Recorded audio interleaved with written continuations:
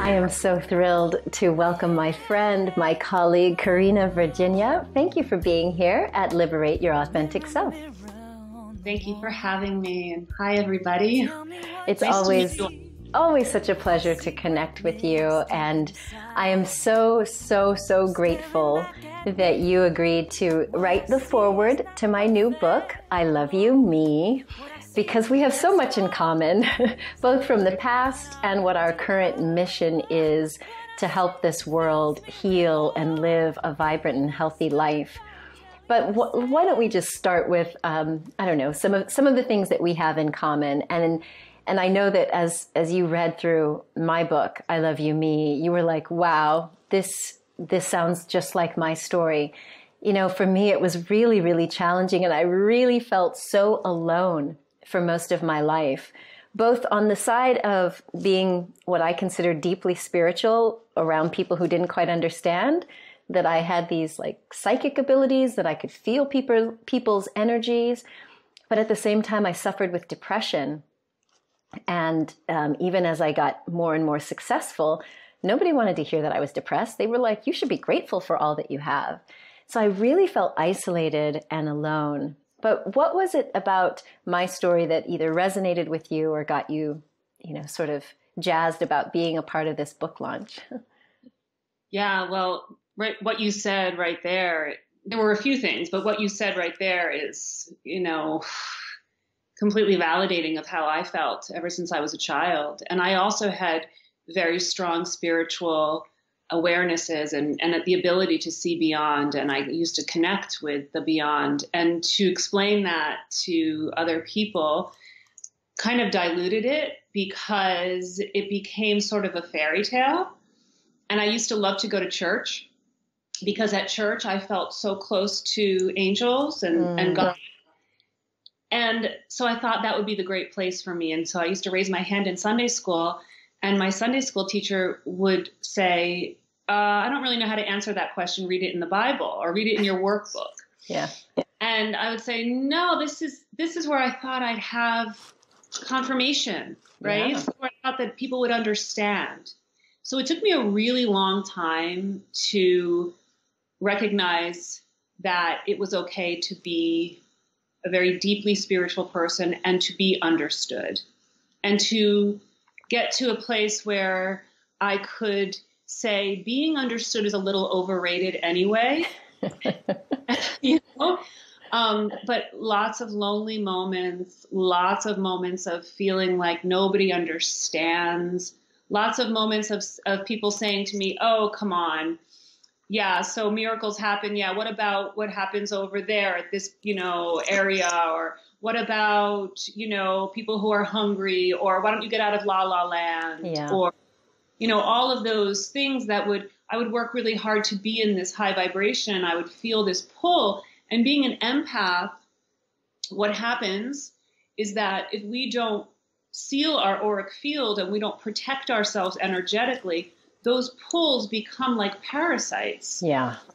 We start to give out so much of our energy and our love and our own connection that we don't have anything left. And then the negative comes in. And that, I believe, is a big component to depression. And when I started to really feel depressed, I became aware that no matter what I was doing, it wasn't getting better until I worked on the energy of it. It didn't how many therapists or how many amazing people I spoke to, or even how much support, because I did start to get a lot of support for being who I really was as I got older.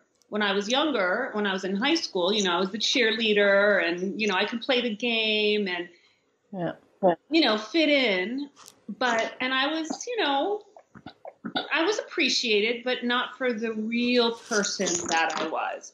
But when I got to that place of starting to recognize that I could be appreciated for it, that pull was still there. And I didn't understand why you look for external. And then when you get external recognition, you start to say, this is what I need. This is what I thought I needed. I thought I needed people to credit me. I thought I needed fans. I thought I needed people to say, oh, wow, look at what you're doing and thank you. No, What Yeah. we need is to embrace ourselves and to know that we're enough so that we don't let other people zap our energy. Yeah. So it wasn't until I did energy work that I started to really heal. Yeah, I had the exact same experience. It was, all the external validation that I would seek, not even consciously. It had been so ingrained in my childhood, like you got to get good grades, you got to be a high performer, and then, doing the cheerleading thing, and then it was theater, and then it was band. But I never felt like I was good enough. I still was always looking at everything I did wrong. Like, yeah, it was the yeah, but. Yeah, that was nice, but. Yeah, but, and I would focus on the things that weren't quite right, which meant even if I was getting a 90 or a 99, I never felt that sense of joy or relief or satisfaction or pride.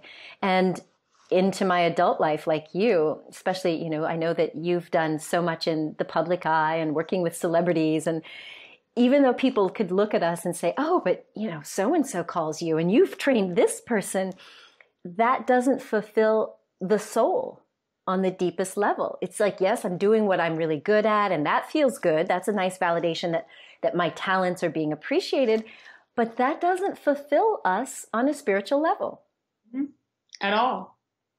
It really doesn't. I have a friend who was a very famous musician, and she's amazing. She's on this beautiful spiritual journey right now, and she's finding such incredible self-love, right? But she talks about how she used to do these huge concerts and she'd have people, singing with her and staring at her and bowing to her. And there'd be that one person in a huge, stadium yeah. looking at her going, and she couldn't even see anybody but that one person. So it's like if you have one person in 100 that starts to beat you down and you're an empath, if you allow that opinion to come into the energy field, you will not even be able to see the other 99 to 100 people who adore you. And it's not any different than getting a 99 on a test instead of 100 on the test. Why did I get one wrong, right? Yeah. So as perfectionists and empaths, it's like a double whammy. And when we start to work through all of that and we start to be open with it to other people who think, oh, you've got it all going on, you don't have to worry about this. And we start to say, you don't know what it feels like to be me. Yeah. You don't know what it feels like to be so incredibly sensitive and to be so misunderstood for that sensitivity. Yeah. It's like telling someone who has a cold or who's prone to getting colds. It's like saying to them, just go out and don't take vitamin C, go out in the cold. It doesn't really matter. Come on, you're fine. You're healthy. Yeah. Because it's like we're prone to the sensitivity. And I didn't understand that about myself. I mean, I understood, I can feel people's pain, but it got to a point where it was so debilitating. And especially when I was working at a women's health center and I was helping women who were either postpartum or they were coming in for like gynecological checkups and things. And I remember just leaving the place drained and emotional. And a friend of mine said, and she's of course psychic, and she's like, oh, honey, you've taken some stuff on. And I was like, oh God, what do you mean? And she said, listen, you're there being compassionate, but you've got to shield and protect yourself so that you have that energy coming out of you, that compassion and that love, sure, but you don't need to take their stuff on. And, it was then that I really started to seriously look at me protecting myself energetically. So how would you teach people, there are lots of empaths in my world, people who might be listening who are HSPs, highly sensitive people who can really, truly feel the energy of other people? First of all, you're not alone. If you're listening, watching us, you are so not alone. And there were so many times in my life where I felt like I was alone until I found a tribe of highly sensitive people. But still sometimes when I'm in a very mainstream environment, I can still feel that feeling of not being understood and that feeling of, okay, I need to go plug into God, right? So I need to go and do my little thing. Even if I'm at an event, I have to go into the bathroom and do my little thing just to plug myself back into the divine, which is where I personally find a sense of fulfillment. Gracie wants to be here with us, as you can see. Nice. So there's two things that I do. One is that I close my eyes and I imagine from my navel point, which in Kundalini Yoga is not the belly button, it's right below the belly button, about 2 inches below the belly button. From that area, you imagine there being a white cord. And that white cord comes out and it connects you all the way up to the heavens. Okay?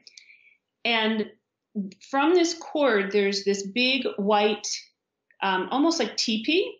And the teepee comes up over our head. So that the cord comes out, it makes a circle all the way around us. Teepee comes up, connects us to the divine. And we are in this protected space of light. And nobody needs to know what we're doing. And it only takes a minute. If that's not working, another thing that I do is take the hands, bring them into claws, right? Like lioness claws, right? Because we do have to be a lioness at times, right? You know, we do have to understand that people will take advantage of us and we will be disappointed. And there are some very smart people out there who know very well how to befriend us. And even if we have a lot of discernment, and even if we are super loving and kind and have a high intuition about what's going on, we are still very susceptible to those people because they're very good, they're very skilled, they're very sneaky. And so what happens to us is we're very often fooled into their agenda because they know how to hook us. And the reason why we are is because we're mirrors, right? So we only see in others what we can see in ourselves. And if we as empaths don't have that manipulative agenda, we don't necessarily see it in someone else. Even if we're intuitive to it, we'll say, nah, that's not really going on. This person's actually really caring and really loving me because they're using. Right. So we create the teepee. The other thing is lioness. And, you know, the lioness claws, they're not like, I'm going to get you. They're not defensive. They're not aggressive. And they're not about, reacting. Not at all, because that never serves. That just creates more, more of that stuff. We want to dissipate that energy and we want to create flow and we want to create a very high frequency. So the lioness claws are protecting us. They're not hurting anybody else. They're just saying, no, I know that I'm a very heart-centered person. I know I'm full of love, but you don't have any rights to come into my space and you do not have any rights to take my power away. And you can take those claws and then you can just say, namaste, right? Sat Nam. So anyways, we have these claws and then what we do with them is we imagine light coming through these claws. And we take them and we start to create this energy movement above the top of our head. And then we practice a breath, which is called breath of fire.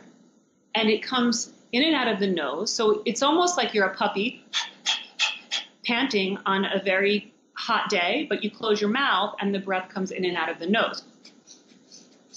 And you have a rhythm with that breath of fire and with this energetic clearing taking place. So you can close your eyes, you can focus at the brow point, and you can continue with the breath, visualizing the light, clearing anything energetic that's not serving you, and protecting your auric field. Okay? So you can do that for a minute, up to 3 minutes. And believe me, I've been in bathrooms, like in the stalls, where people probably see like my fingers coming up, like, that girl's crazy, And then I, wearing my dress, wearing my heels, they put a little bit of lipstick on now. So it's like one of the best kept secrets, this little thing.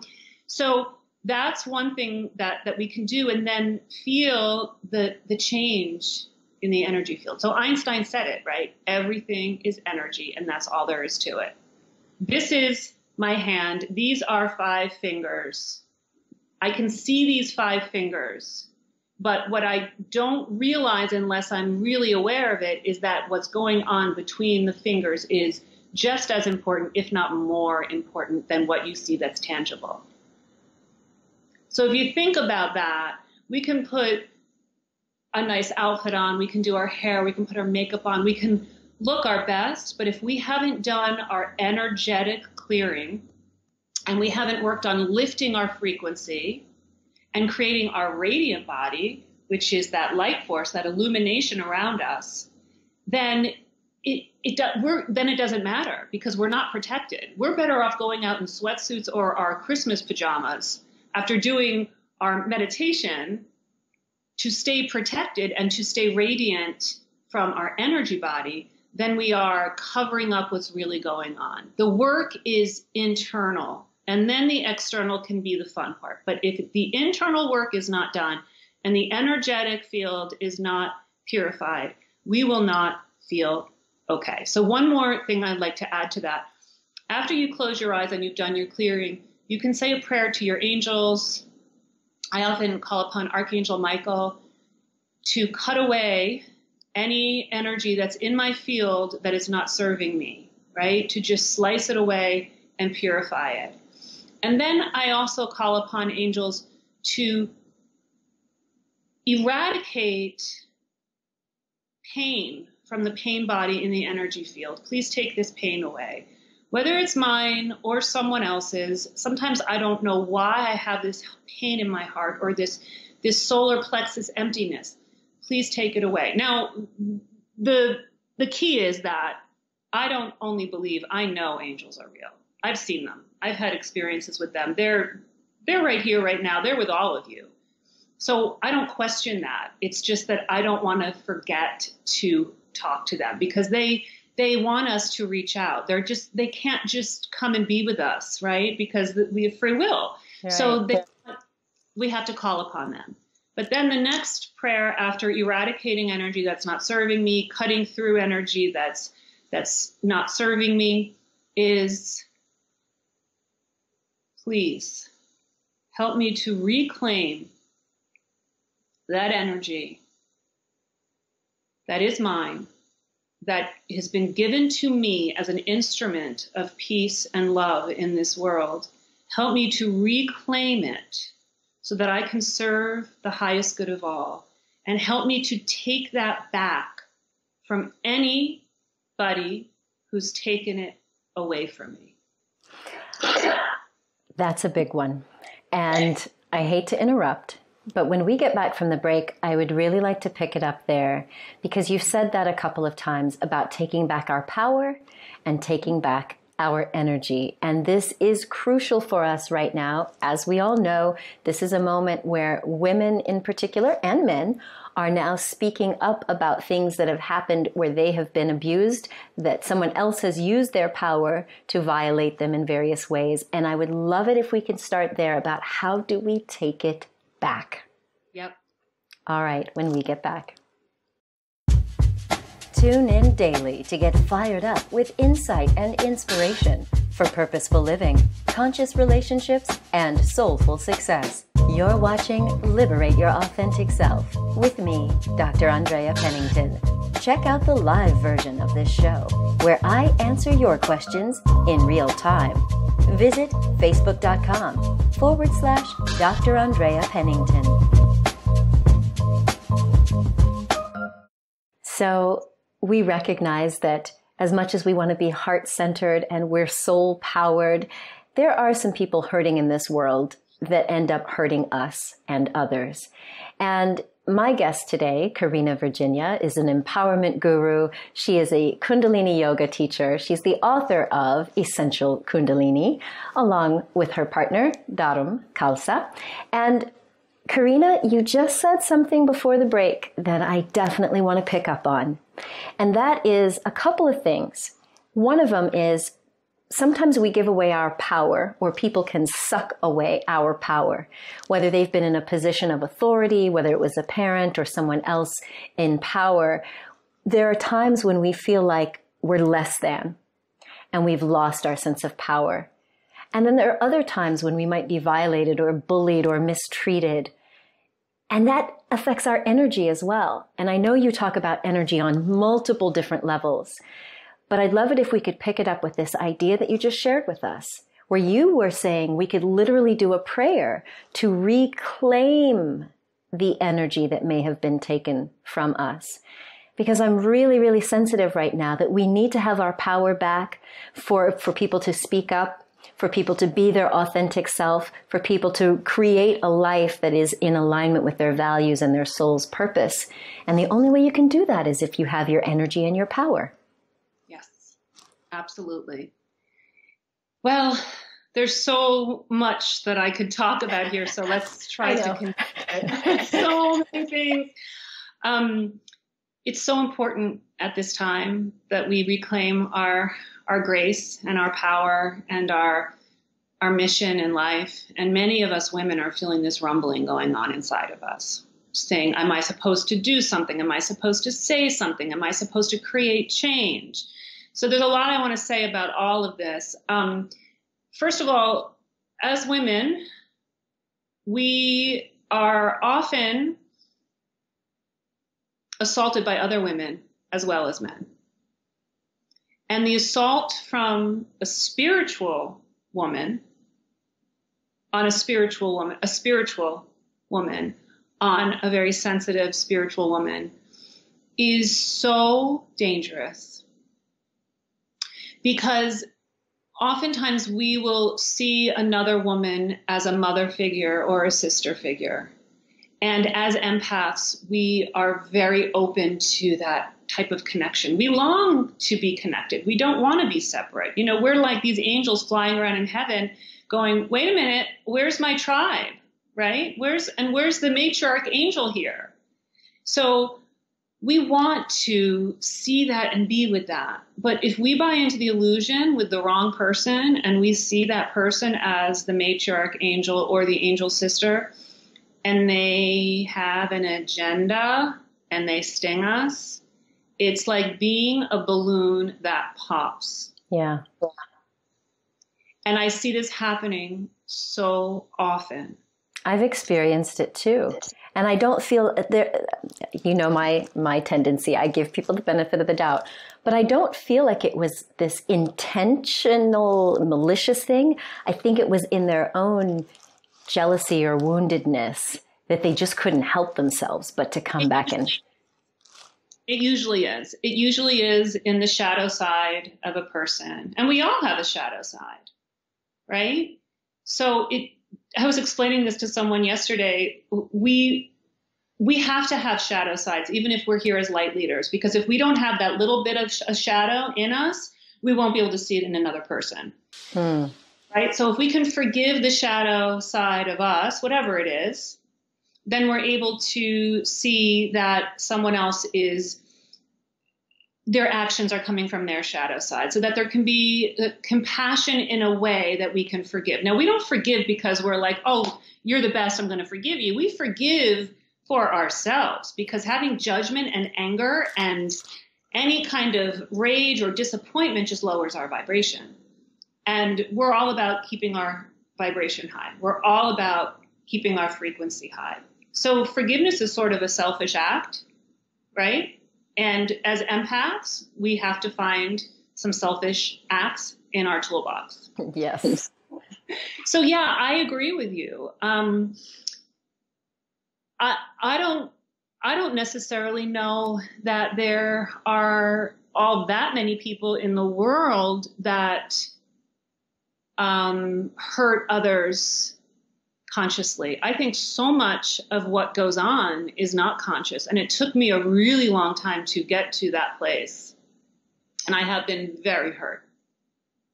So if we talk about any form of assault, Mother Nature's shaking things up right now, right? We see the fires, we see the floods, we see earthquakes. I mean, she's shaking things up. The divine feminine is coming to work with us, work through us, rumbling inside. What do I do? Do I say something? Do I not? Most important, you do what serves you. You don't. Mm-hmm. Well, you said before that we have angelic support. We might even have ancestral support. So it sounds like the women and men, but the women in particular who have been silent for so long, who are now speaking up. Do you feel that we now have even more support from Mother Earth herself that's saying, I'm not sitting on this negative energy anymore. I must speak up and reclaim my power, reclaim my voice? Absolutely. And that's why so many of us are feeling this calling, this rumbling, this I need to do something.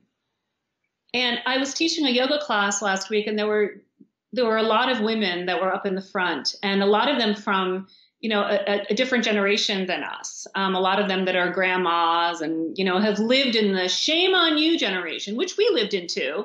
But their generation was more of that. How dare you do that? Right? Yeah. And we were doing an exercise, and they started to cough as they opened their throat. They started to cough, and I just stopped the whole class. And I said, everyone close your eyes.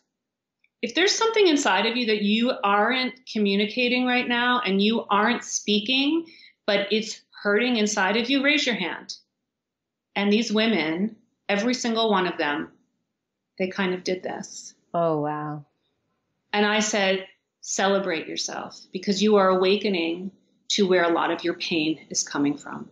Whether you choose to use your voice or not is not what's taking place at this moment. Your healing is. And if you will heal by speaking, by all means speak. So when I say we do it for ourselves, everything that we do for ourselves when we're living from the heart is for the highest good of all. I'll say that again. If we're doing something for ourselves, not from our ego, from our heart, from our soul, it is for the highest good of all. Even if it might be painful to us, even if it might be exposing others, if it's coming from that intentional place of love and service to all. Wow. Yeah. Because fierce love is not enabling. Fierce love is, there's a fire over there. I can't seem to not speak. There's a fire over there, and there's going to be innocent teenagers that are going to go over there, and they don't even know. And their moms don't even know that's a fire. So what are we going to do, right? This morning I was thinking about this with some of these beautiful mothers that I know that have these teenage daughters, and the mothers are really still conditioned in that way of put it under the carpet, don't talk about it. And a lot of these girls come to my teenage yoga classes and they say, this is what I feel, but my mom doesn't understand. And so I want so much to be able to say, there's a fire, your daughter sees the fire, right? So is that serving the highest good of all? We have to really check in with our intention there. Maybe, right? Maybe it is. And if it hurts me in that moment, am I still serving myself because I am living in my destiny and living my mission through? There is nothing worse than knowing we have a destiny and repressing it. Yeah. Oh my goodness. This one really came home to me in the last week and touched me deeply on a number of levels, which I know you are aware of. But let's talk about that. There is the idea of hiding who we really are and wearing that mask, putting up that facade, that fakery. And I feel like that causes an internal aching, a soul ache. There's also what you just described, this burying or denial of our destiny, which I have experienced. I was in that whole denial. And, as a writer, we talk about the hero's journey. And, we get this call to adventure. And sometimes the hero says, no, that couldn't be me. That can't be me. That can't be me. I'm not the one. No. But I know that there comes a point where the hero gets to this point of no return where they have to take up that heroic adventure. But talk to me about what it is like for the people that you've seen and counseled and in your experience in yoga and empowerment, when we stifle that energy, when we don't express it, whether it's our truth about something that happened to us, or it's our truth about who we really are, or what we really want to do in life, what does that energy do to us if we don't let it out? Okay, so we see Mother Nature's working through us. We see the divine feminine is very powerful at this time. What we're also seeing at this time is massive amounts of autoimmune diseases. Oh. You're a medical doctor, you know. Why are so the autoimmune diseases, I know a lot of people will say that it's environmental. Well, nothing is only environmental. It starts in the energy field way before anything. If we're in a really high frequency, we could be around asbestos and we'll be like, oh yeah, fine. You know, why are some people not prone to toxic things? And why are some people so far removed from them, but so prone to them? Okay, so now you see where I'm going. Mm-hmm. There is a calling for us to say no more. And if we don't listen to that calling, our own physical body starts to attack our own physical body. So what happens? Dis-ease. Look at the epidemic of Lyme disease. Look at all these things.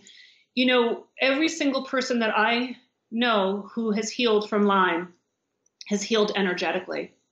There's a Dr. Klinghardt. I'm not sure if you're familiar with him. He's from Europe, but I studied a lot of his theories on the 5 levels of healing, the 5 stages of healing, and how it's all in the energy body.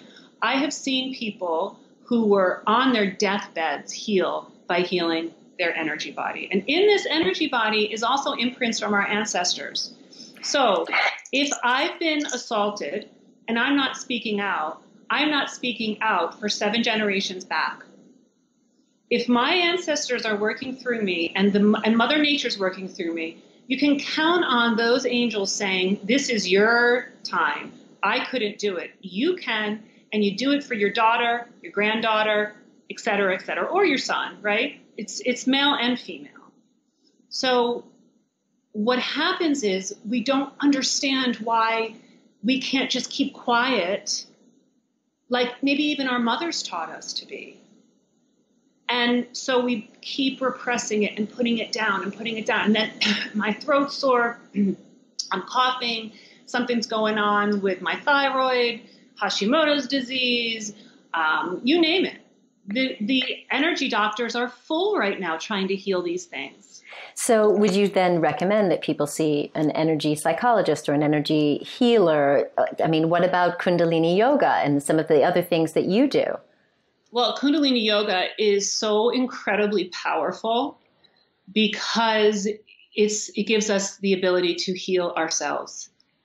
It gives us the ability to heal our own energy body. And that's why I dedicated 3 years of my life to writing that book with my co-writer. But, you know, and my husband is extremely mainstream. He's a lawyer in New York City. And when we first met, I was such a yogi, I would hide like my Kundalini yoga because it's all chanting and, you know, a lot of stuff going on energetically. And I saw such a miracle in him when he saw how amazing the yoga was working on me, and so many students that would just come over and say, you know what happened to me when I started doing this, that now my husband is completely 100% on board. I love it. It works. It works on so many different layers that we don't necessarily understand. So yeah, there's a lot of different ways of healing energetically. Some people go for acupuncture, massage, Reiki. You know, there's a lot of different ways. You have to find what works for you. But when you start doing a lot of the healing work, you're really integrating mind, body, and soul so much that you are kind of given this moment of being the spiritual warrior, and where you actually say, wow, I'm healing, and now I'm being called to help others heal.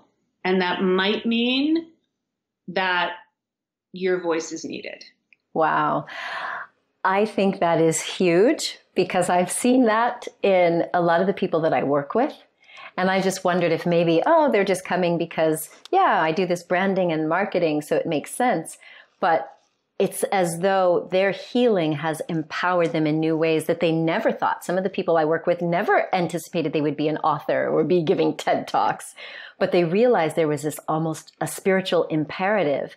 So I'd like to, when we get back from the break, I'd like to talk about life after the healing. Yeah. Because when we go beyond trauma, when we go beyond abuse, and we finally are willing and ready to heal, I think there's a critical element about permission. So I'd love to get your take on how people can give themselves permission to finally be happy and healthy and have a life when we get back. You're watching Liberate Your Authentic Self with me, Dr. Andrea Pennington. Check me out on Instagram at Dr. Andrea Pennington. And now, back to the show. Most of us think that the only thing that really matters in life is being happy or healthy or being able to pursue a life that you really, really love. But what if you feel like you don't deserve that? Well, I'd like to talk about what happens after healing and really coming to terms with, whatever drama or trauma has happened in our past. How do we give ourselves permission to really live life to the fullest? My guest, Karena Virginia, is an empowerment guru. She's a Kundalini yoga teacher and the author of Essential Kundalini Yoga. Karena, thank you so much for sharing your wisdom. I know we could talk for hours, and I know we will be talking for hours in February when I join you in California, teaching a beautiful workshop at 1440 Multiversity. But for this show, for this moment, I really want to talk about this idea of getting to life after the healing has happened. Because I recognized when I was working with some people with eating disorders and some people who had addiction, that after all of this stuff you're talking about, like we had a psychologist, we had massage, we had a salon to help people start feeling good in their body as they lost weight or they got off of substances. We did acupuncture, we did meditation, we did breath work. I mean, we were doing this stuff, and I even have a lovely angel healer who worked in my practice. So I feel like we really were covering all the bases, but there were a small subset of my patients that wouldn't get better, or they'd switch addictions, or they'd find some other way to sabotage their well-being. And as I dug, I found out they didn't believe that they deserved happiness or that vitality. So I want to hear from you how we can help people give themselves permission to love themselves enough to have a fabulous life. I think what you just brought up is so common. And I've been thinking about this a lot this year. After speaking up about something and then needing to heal myself, when I started to feel all these sorts of emotions come over me, and I was doing everything that I knew helped, and those emotions wouldn't seem to dissipate. One day I sat down and I said, and this is so emotional, I might even get teary-eyed talking to all of you about it, but I really want to help people who are here. I said to myself, where's that little girl? Where is that little girl who disrupted the class in school, who was told not to interrupt, who was told to sit still, who was told to be a good girl like all the other girls? And so I said, I want to talk to her. And I took this day, it was a really hard day, and I took the day after I got my kids to school to sit, play some mantra, light some candles, burn some incense, and do this work. And what I realized was that this little girl was just sitting there crying. And I said, oh, it's you. No wonder why I'm still feeling all of this. It's you. You need to heal. So I started muscle testing myself to find out how old I was. And I realized that it started at about 3.5 when my little sister was born. And at that point, in that time, I had so much to say. And I remember that I used to see angels. And I remember that even my parents' friends would come over and they'd be like, okay. And then they'd go to the baby and I'd say, do you want to talk about oh, okay, And it started then of this almost shame for being too loud or for waking up the baby or for trying to get attention for someone to listen to me. And then I saw it going on as I got older and when I was in school, and I would sit in school and the teachers would be talking about, okay, so this is the block and this is the other color. If you put these two together, what color do you have? And I would sit there and I can remember, and I sit because I'm sitting now because that's often how I even tune into the divine. So I can remember sitting in circle time. And this is what's so interesting, because circle time now is so needed for women, especially, and men. Right. Anybody who wants to be in a circle, we need that circle. So I started thinking circle time. Circle time for me when I was in kindergarten was the worst, because I'd look at the teacher talking about this color and this, and I'd raise my hand and she would look right past me. And she would say, okay, someone else, yes, it makes purple. And I would say, can we talk about something else? And then I would get in trouble because I broke the crayons. Now, this whole story goes on and on and on. But what it helped me to realize is that last year I said something that needed to be said and it disrupted a whole system. Okay? And we're seeing this happening a lot. Now, I had to say it. I have no regrets about saying it. It needed to be done. It was definitely a calling from a much higher realm. And it was a choice of say it or get sick. But I knew I had to say it and then heal. But what I realized when I wasn't healing as fast as I needed to heal was that little girl was being told, I said, sit still. I said, don't interrupt the class. You broke the crayons. I know, but those crayons needed to be broken. Why? Because Sam wanted one and so did Jennifer. So I wanted to share. We don't break crayons, but I don't see it that way. It doesn't matter how you see it. That's not what we do. Wow. I want everybody to be happy. But Jessica is sitting there crying. I want to give her something.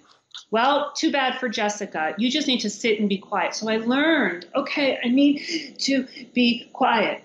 And what does that do? You imploded. And I was a very sad child. Yeah.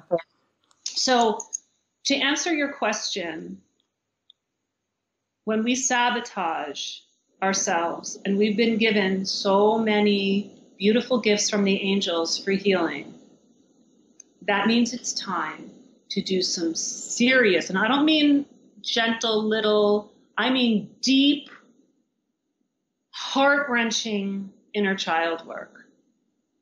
And when we do that inner child work, we can really break through the glass ceiling. I'm so glad you're saying it. I'm so glad you're putting it in that light, because what I also noticed was some people would say, I don't know why I'm not getting better. Oh, that abuse, oh, that sexual trauma that happened. Oh, I've already been to therapy about that. I've already dealt with that.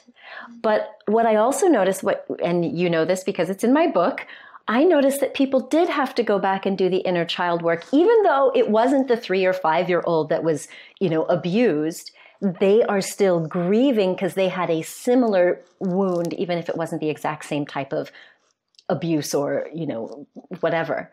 So I'm so glad that you're bringing this up, because I think people do think, oh, no, it couldn't be that. Oh, no, I dealt with that in college. Oh, no, I dealt with that in therapy.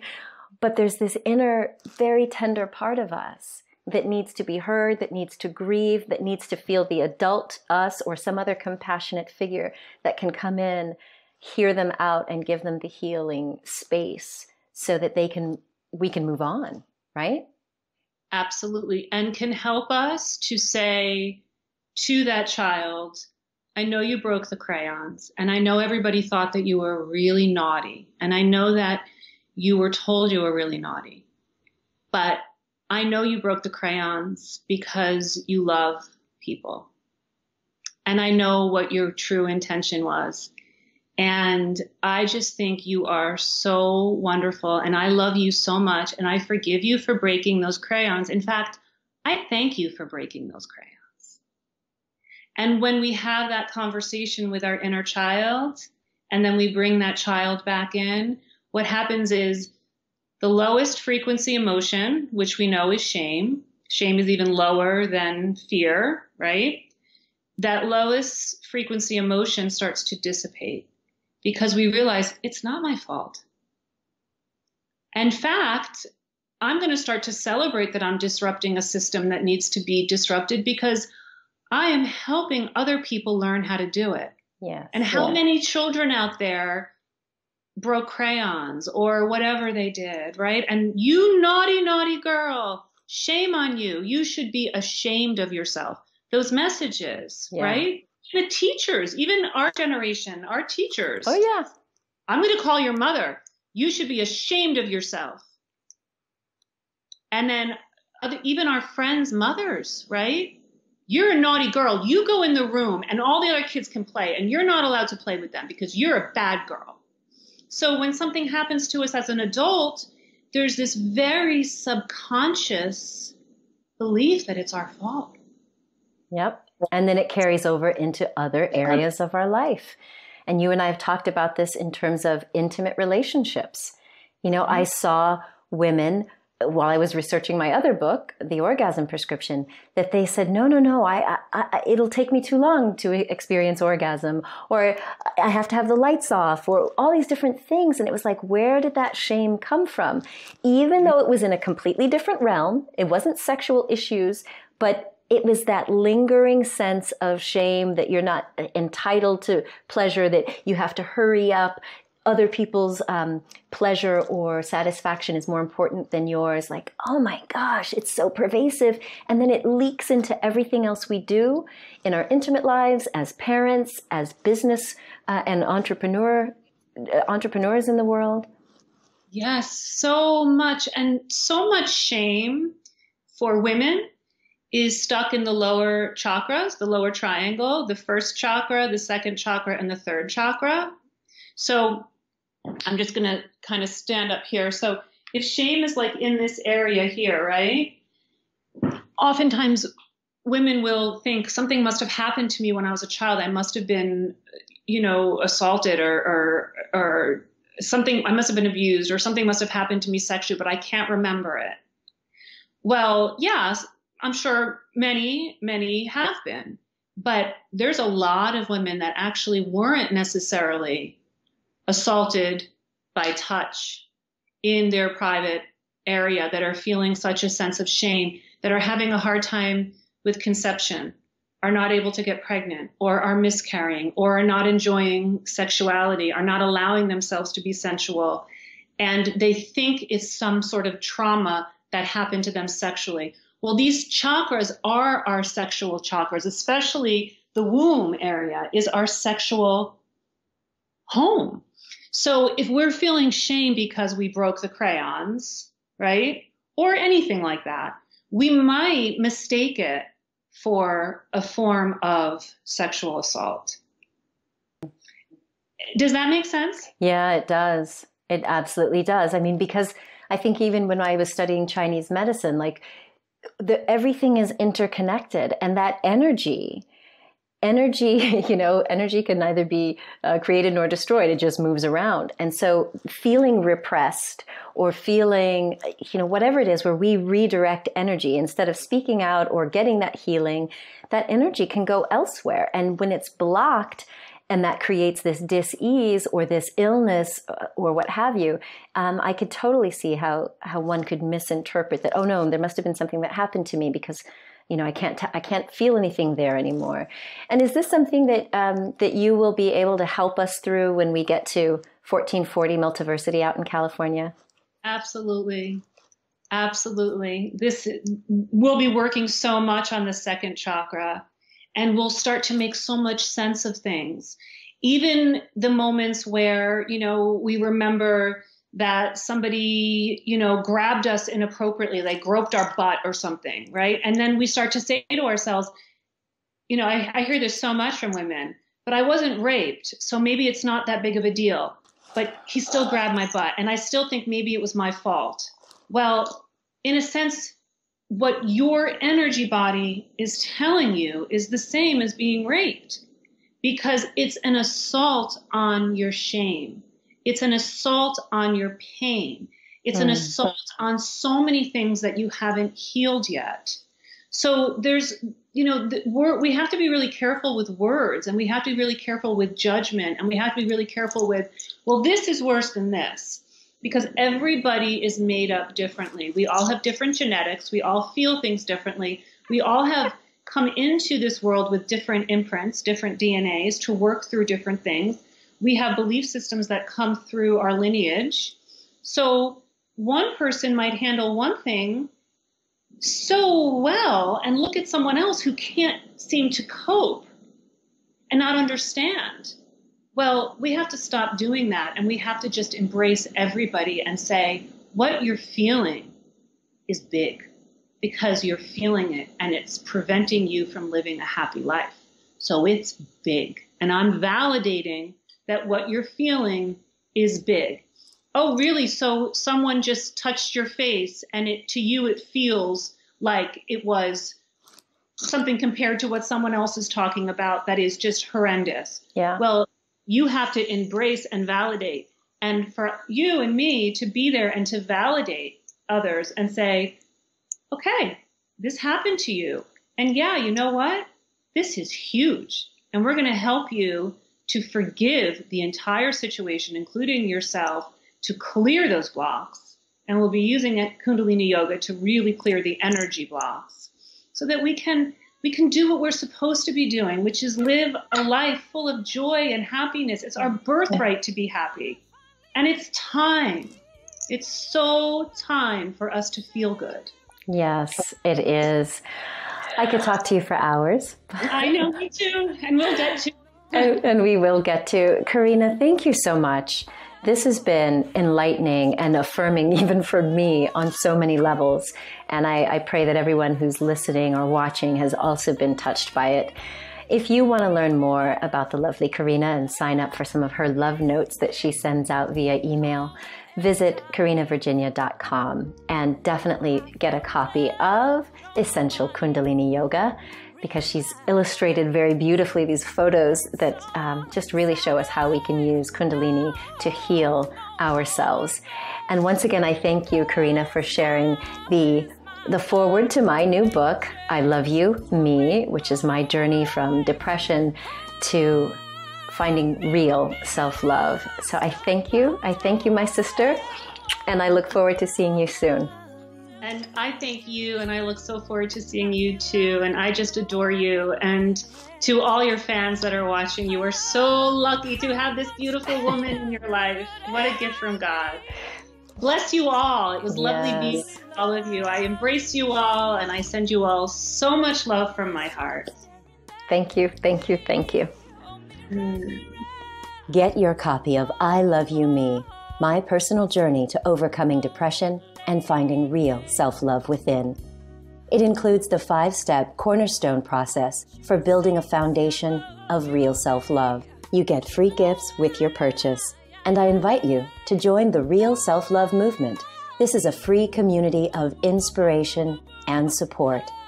Download the I Love You Me manifesto to remind yourself of just how perfect and powerful you really are. Visit realself.love.